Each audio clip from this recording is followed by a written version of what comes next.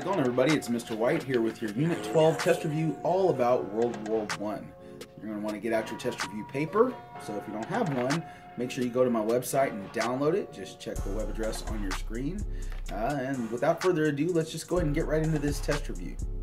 So the first thing it wants to know about in your test review is the main causes of World War I. Remember that MAIN is an acronym to help you remember the causes of World War I. The M in MAIN stands for militarism. That's when countries were increasing the size and strength of their military to compete with one another. The A in MAIN stands for alliances. Remember that during this time period, countries were politically tied to one another, and the idea was that it was going to balance the power of Europe. Next up, the I stands for imperialism. Remember that countries in Europe were establishing control over other nations to gain more resources and ultimately to gain more power. And then the N in MAIN stands for nationalism. Nationalism means loyalty to a group of people or a culture over your country. So we talked about how there were two main kinds of nationalism: Pan-Slavic nationalism and Pan-German nationalism, that eventually led to World War I. Okay, next up it wants to know about the members of the two alliances. So we talked about how alliances was one of the main causes of World War I. The two main alliances were called the Triple Entente and the Triple Alliance. The Triple Entente was made up of France, Russia, and Britain. This one's kind of easy to remember because even the word entente sounds French. So remember that the Triple Entente was the one with France. All right, now the other alliance was the Triple Alliance. They were also known as the Central Powers during World War I. And the Triple Alliance was made up of Germany, Austria-Hungary, and Italy. But remember that Italy kind of broke their part of the deal and ended up switching sides at the beginning of World War I. All right, so next up, it wants to know about the spark. Remember, the spark means like what actually started World War I. Well, the spark that started World War I was the assassination of Archduke Franz Ferdinand. Remember that he was the heir to the throne of Austria-Hungary. All right, next up, which country started the war? Well, it was actually Austria-Hungary that started the war. You might remember that when their Archduke was assassinated, they put some really intolerable demands on the little country of Serbia. Serbia had no choice. They couldn't give in to the demand to give up their sovereignty, and so Austria-Hungary declared war on Serbia. So just check this map right here, and you can see Austria-Hungary. Yeah, they're that big old country right there. And then Serbia is that smaller country just to the south of them.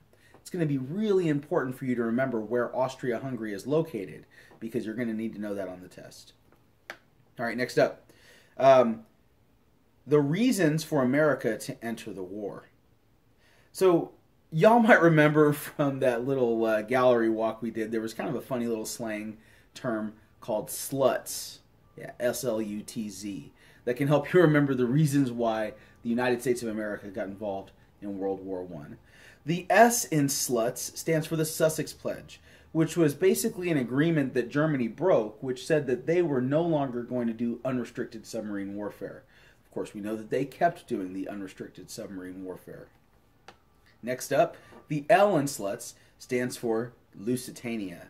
The Lusitania was a British passenger ship that was carrying U.S. passengers to Great Britain. This passenger ship was sunken by a German U-boat. Remember, U-boats are submarines. And almost 200 Americans died. Next up, the U in sluts stands for unrestricted submarine warfare. So right there, the first three have to do with submarines. You should know that was a big deal. Remember that German U-boats were sinking Allied ships, and so that was a big deal. Next up, the T in sluts is ties to Great Britain. Remember that the U.S. and Britain share a lot of cultural aspects, like, for example, our language, mostly English, and, of course, the Protestant religion. Protestant Christianity is the main religion of both countries. We're both capitalist, so there's a ton of reasons why we were tied to Britain. And then last of all, the Zimmermann telegram. Remember, that was a note from the ambassador to Mexico from Germany, asking Mexico to attack the USA to prevent the USA from entering World War I. That was something that when the U.S. found out about, it made us very angry and eventually provoked us to declare war against Germany. All right, so next up, new technology. So there were lots of new kinds of technology in World War One, like machine gun and poison gas, airplanes, tanks, hand grenades, etc. So all these new technologies allowed soldiers to kill more enemies more rapidly and generally from a greater distance. Okay, because of the deadly nature of all this new technology, you might remember that trenches became the new strategy for surviving through the war. Trenches were the only protection that soldiers had to keep them safe. And another new technology that was really coming into its own during World War One was submarine technology. The Germans called them Unterseeboot, and so that's why we sometimes call them U-boats. The U-boats were used to disrupt shipping and also to prevent enemies from the German enemies from getting supplies. Eventually, all this new technology resulted in a stalemate on the Western Front. Remember that stalemate means that nobody's winning and nobody's losing. It's just sort of like a tie.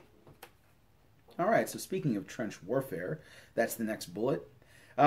Trench warfare means that soldiers fought by digging long ditches into the ground, and the ditches were designed to protect soldiers from machine gun and artillery fire. In case you forgot what artillery is, that's those giant cannons that shoot bombs miles away.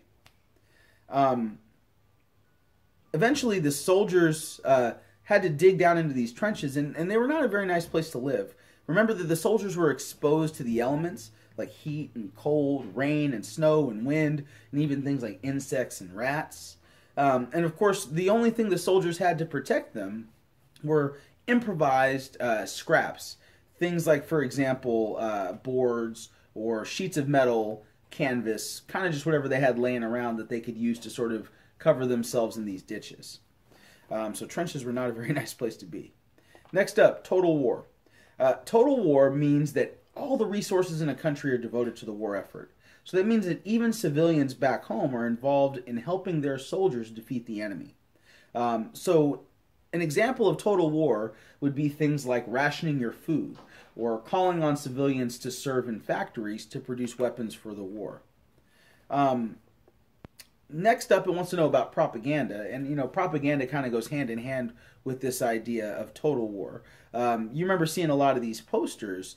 These posters were used to try to encourage people either to participate in the war directly by joining up as a soldier, or to participate in the war indirectly by doing things like buying war bonds. Propaganda is basically just persuasive advertising, and the whole point is to convince people to support the war. Generally, propaganda tries to dehumanize the other side and emphasize the virtues of the country that's producing the propaganda. All right, next up, it wants to know about World War I's impacts. So there were several impacts. One of the most important political impacts is that the Russian and German governments were overthrown, and the map of Europe was totally redrawn. Next up, an economic impact of World War I was that Europe's economy was ruined. 4 years of really destructive fighting made it hard for anybody to do business in Europe. The material cost of this was very high, and Germany was forced to pay reparations to pay for all the huge costs associated with the damages of World War I. Social impacts were things like food shortages, and this was mostly caused by a huge decline in European agriculture. This led to famine and malnutrition all over the world in many different regions. And so that would be an important social impact.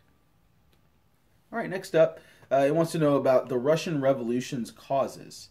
There were many things that caused the Russian Revolution to happen. But for one thing, they had a problem with the kind of government they had. Remember that Russia still had an absolute ruler, Tsar Nicholas II. He was a really unjust person who caused a lot of suffering to the Russian people. The people were basically still living under feudalism at this time. And so that was one of the main causes for the Russian Revolution. But there were several other things. You might remember there was that slogan, peace, land, and bread. Well, that kind of talks about the grievances that the Russian people had. For one thing, they wanted peace. Remember that Russia was suffering really heavy casualties in World War I. So they wanted their country to pull out of World War I so they could have peace. Next up, land. At this time, Russian people were mostly not allowed to own land. only the very rich, noble aristocrats were the ones who were allowed to own land. So common people wanted to have the right to own land. That's the land part of peace, land, and bread. And then the last part, bread, it's pretty obvious. There wasn't enough food. People were starving. And so they were hoping that the government could provide them with a steady source of food, and that was the bread part. This all led to things like riots, and in 1917 there were some pretty serious riots in a city called Petrograd. What was really amazing about these riots is that the soldiers who were sent to put the riot down actually ended up joining the riot. And this just further emboldened the Russian revolutionaries. Eventually, their leader, Vladimir Lenin, returned from exile. He took the lead of the Bolshevik Party, and eventually the Bolsheviks seized power in November of 1917. This is when Russia became the Union of Soviet Socialist Republics, or USSR, and they also quit out of World War I. This caused them to lose a lot of land to Germany, and it really put the Allies in a pretty tough spot. Luckily, the United States joined up right around that same time. Now, next up, it wants to know about the Treaty of Versailles. The Treaty of Versailles was the peace treaty that ended World War I. And it's really important for you to remember that it was pretty unfair towards one country in particular, and that was Germany. Remember that Germany had to accept total responsibility for World War I. This meant that they had to surrender territory to the Allies, they had to make reparation payments to pay for all the damages of the war, and they also had to agree to greatly reduce the size of their own military, down to almost nothing. One of the good sides of the Treaty of Versailles was that it created the League of Nations, which was sort of like the predecessor to the United Nations and one of the first international bodies that was created to try to preserve peace. If you want to talk about good things, you also got to talk about the bad things. Another thing about the Treaty of Versailles is it created something called a mandate system. The mandate system was used to divide up the territories lost by the Central Powers. And then last of all, something that affected our world today from the Treaty of Versailles is that the borders of Europe were changed. They were reshaped as new countries were created and old countries were broken apart.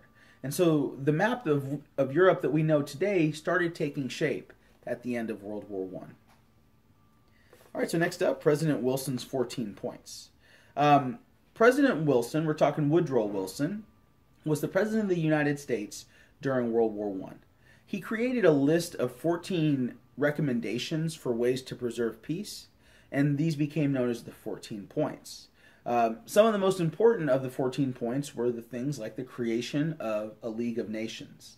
The League of Nations, like I said, became the predecessor to the United Nations, and it was an international body that was created to try to preserve peace in the future. It was supposed to keep international tension from leading to another war.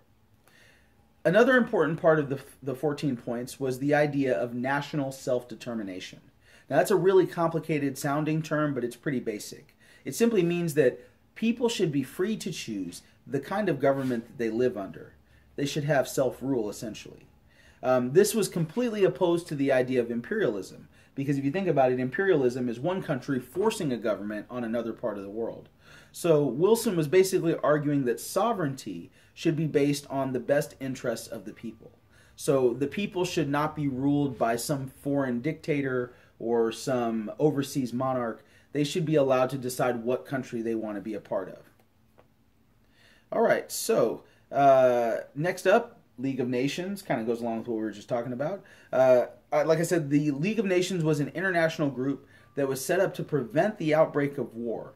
They wanted to stop World War II from happening, but as you can tell, they weren't very successful to that end. It was founded based on Wilson's 14 points, and it established the mandate system like we just talked about, which divided up the colonies of the Central Powers.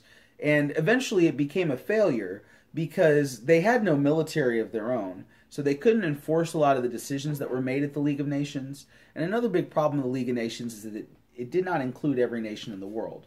So some nations didn't really have an outlet to air their grievances or to negotiate with others. That was why the League of Nations wasn't really successful in the end. Okay, so that's it for the World War I section. There are going to be about 5 review questions on this one. So let's just go over some of these concepts that we've learned this semester that are going to be in the review section. The first one talks about the Renaissance. Now, the Renaissance had several impacts on Western Europe, and you've seen this question before, so this should sound familiar. For one thing, the art and architecture became more secular.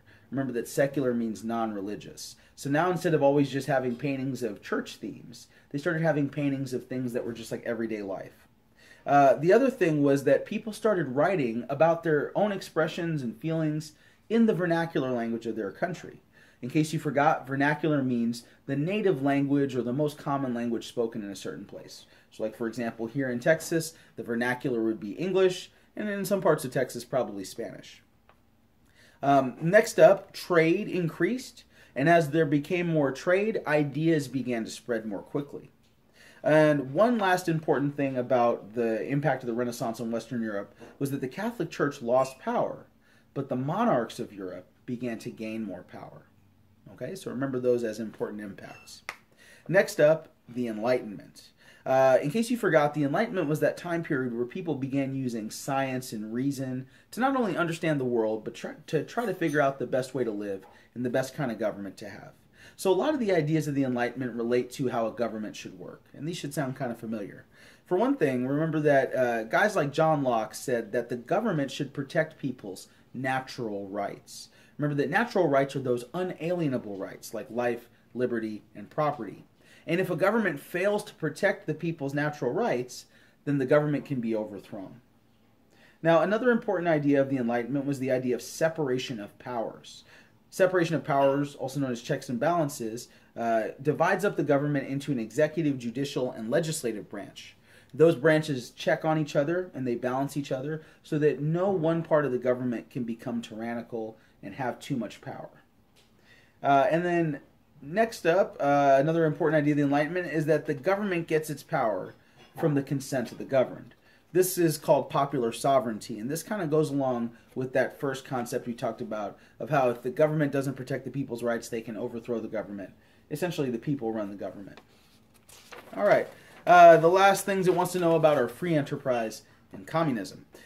Free enterprise is an economic system where the people can own the factors of production and make their own decisions about them. So the people get to answer those economic questions of what to make and how to make it and who gets it. That's also known as capitalism, and it's pretty close to the kind of system we have here in the U.S. Now, the other kind of economy is called a command economy, and remember that command economy is also known as communism. This is the kind of economic system where the government controls all the businesses and controls all the factors of production. So all the industries are government controlled. The government gets to decide how much to produce and what to produce and who gets the things that are produced. And government councils control the price of goods, and they also regulate how much of certain goods are produced. In this kind of system, even farmers have to live together on these collective farms. Collective farms are owned by the government, and everything that the farmers produce just goes to the government and then gets divided up evenly among the population. So if you're a farmer who makes a lot of food, you don't necessarily get to keep all that food for yourself. It all goes to the government, and then the government divides it up. All right, guys. Well, I think now we are at the end of our test review. So make sure that you go over all these concepts that we just talked about. And also make sure that you look at that last little section of your test review. That's where it tells you about the possible essay questions. Now, if you're in On level, you're going to have to answer one of those two questions. If you're in K level, you know that you're going to have to answer two of those questions. So please make sure that you take the time, look at those, come up with a sort of a list of things you'd want to talk about for each one, and prepare yourself for responding to at least one, or if you're in K level, two of those essay prompts on the day of the test. If you have any questions, of course, come see me, and good luck on your test, guys.